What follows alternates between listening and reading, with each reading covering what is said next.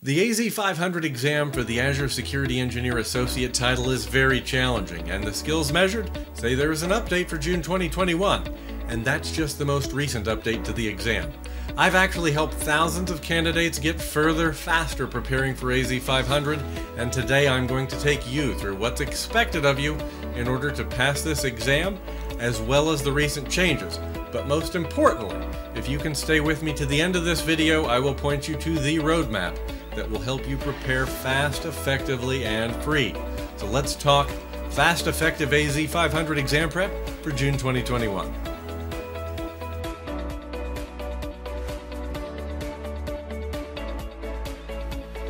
So I want to talk to you today about what's new on the AZ-500 exam, and not just for June, I must confess. I want to prepare you for June, but we're going to talk about the changes that have happened over the course of 2021.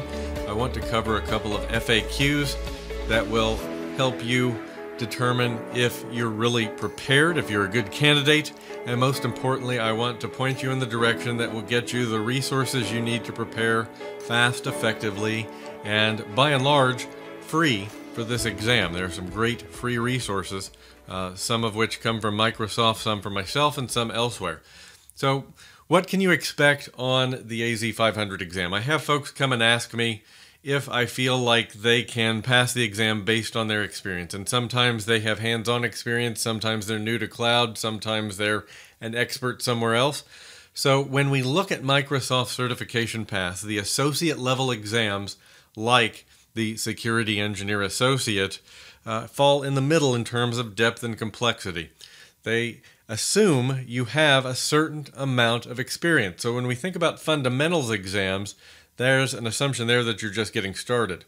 With the associate level exam, there's an expectation that you have a couple of years of hands-on experience, which means technically this exam is going to be fairly deep. It is a single exam to get that certification, but it's not a lightweight exam. It's pretty serious. And I like to say that AZ-500 is kind of like the Grand Canyon in that it is both very broad and very deep. It's going to cover a wide range of technology at a deeply technical level. There is an expectation that you know these technologies inside and out. You're not going to get beginner level questions. And there is an expectation that you have hands-on experience. If you don't go into this exam with hands-on experience, you're going to be in trouble. If you don't have access to an Azure subscription, do not worry. Watch to the end of this video. This is a short video, and I will point you to the spot that will lead you to the right approach to get this exam behind you, even without an Azure subscription. So this exam has 4 objective domains. That hasn't changed in quite a long time, as long as I can remember. And let's just jump into the changes that happened. But do know that if you've already started preparing, maybe you started preparing last year, your existing prep should be good all the way back to November 2020, which was the last major update to this exam. So if I look at the exam update history, back in November 2020, there was a major update. There were new line items. There was a restructuring of the objectives on the exam, is what I would call it. And then in January, late January, we saw very minor changes. In late March 2021, we saw very minor changes. And what's coming in June is the most minor change of all.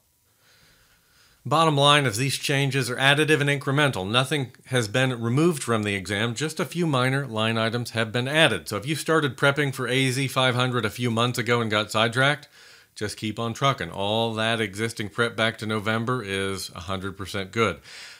Quickly, I want to talk about some branding changes that happened at Microsoft Ignite in September 2020. You need to be familiar with because they started creeping into the exam in January 2021, and you need to know the naming differences. So Microsoft 365 Defender is the component of the new Microsoft Defender family that focuses on email, client endpoints, identity, and apps. This is not AZ-500 material. This is MS-500 material. So for AZ-500, you can ignore it. However, the Azure Defender family of solutions includes focus on server endpoints, containers, networks, managed apps, SQL Server, storage.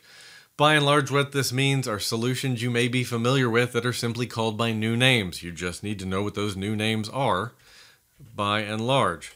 So let's talk about what came in Azure Defender.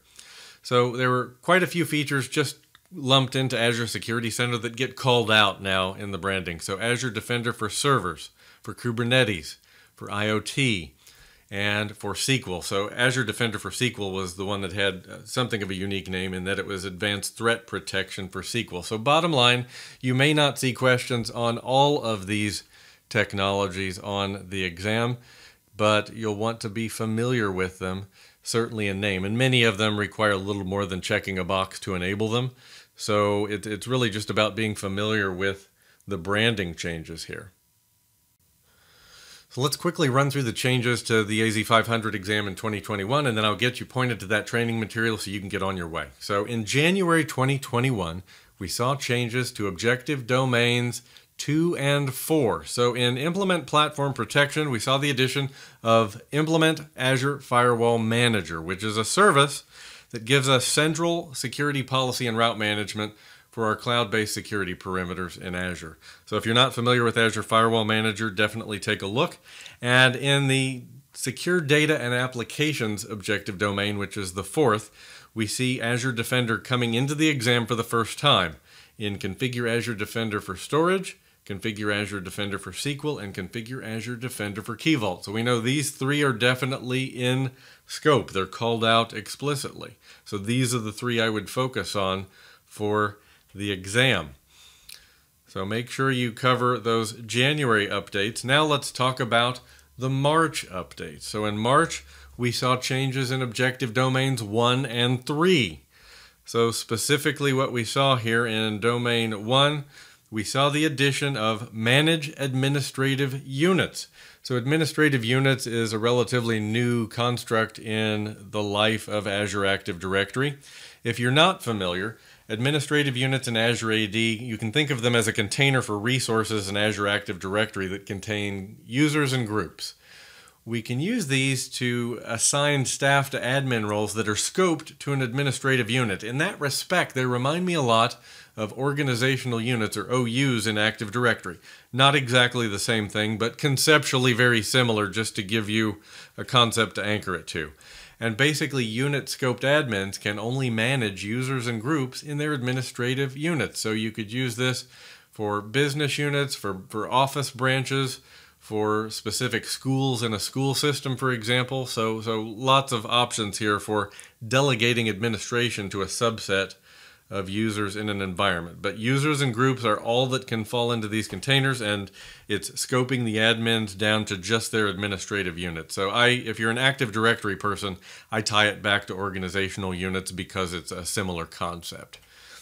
So in Objective Domain 3, which is Manage Security Operations, we saw Configure Workflow Automation by using Azure Security Center. So you want to touch on this feature in Azure Security Center, where we're looking at automated response in a security context. Now we saw a change in wording in Configure a Playbook by using Azure Sentinel. It was just a minor wording change. It's really a nothing burger here. So just know that you need to be familiar with playbooks in Azure Sentinel, which came into the exam late last year in that November refresh. So it's minor stuff. And the most minor change of all comes in June 2021, where we see a single line item updated, and that's where Activate and Configure PIM changes to Configure PIM. So if you know how to configure privileged identity management, I figure you know how to activate your profile anyway. So this is really just effectively no change at all. But when this document gets touched, Microsoft surfaces that as an update. But I'm here to say it's nothing at all for you to worry about. Now, if you need to prepare for this exam, even if you don't have access to an Azure subscription, watch the link I have in the comments and at the end of this video to my How Should I Prepare video. It's 5 minutes long. I'm going to get you hooked up with an exam study guide, point you to the right MS Learn material. I've got a full series over on LinkedIn Learning and on YouTube.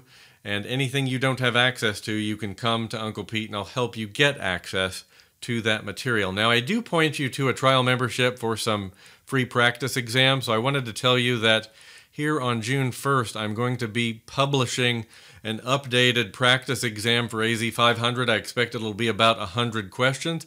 It will not require a sign-on. You can simply go to the URL and check it out. So keep an eye out in the description under this video. Reach out to me on LinkedIn, and I will point you to that updated exam on June 1st when I publish it, and I hope you use it with my compliments. And again, though, get that video. That's the best 5 minutes you're going to spend to get yourself running down the road to effectively pass the AZ-500 exam on your first try. And that's it for our AZ-500 exam refresh for June. I hope you get value out of my series. If you haven't visited me before, definitely subscribe and hit that notification bell so you get a heads up every time I drop a free security certification video. All my content tends to be free and focused on helping you get further faster. I hope to see you again, and until next time, take care and stay safe.